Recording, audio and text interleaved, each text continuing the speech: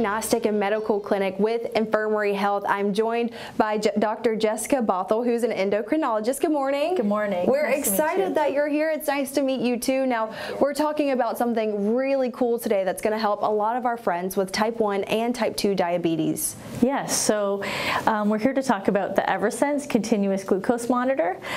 So I'm one of the first endocrinologists in southern Alabama to place this sensor. So traditionally, patients check their blood sugars with a drop of blood with a finger stick to help control their blood sugars. Now there's continuous glucose monitors. The newest is the Eversense. It's a sensor that's worn on the outside of the arm to help patients better control their blood sugars. Yeah, now I want to talk about what this procedure looks like. It's very, very quick, right? Right. So it's an in-office procedure.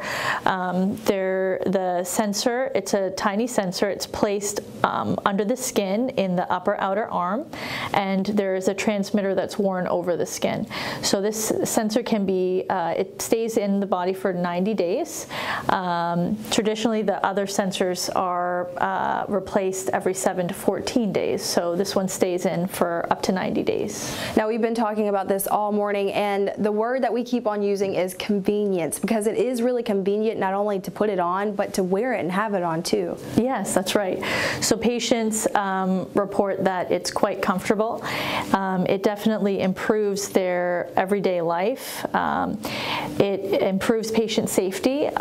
They get alerts through their phone that they can see. There's also on-body vibratory alerts that the sensor gives to notify patients of upcoming severe highs or severe low blood sugars.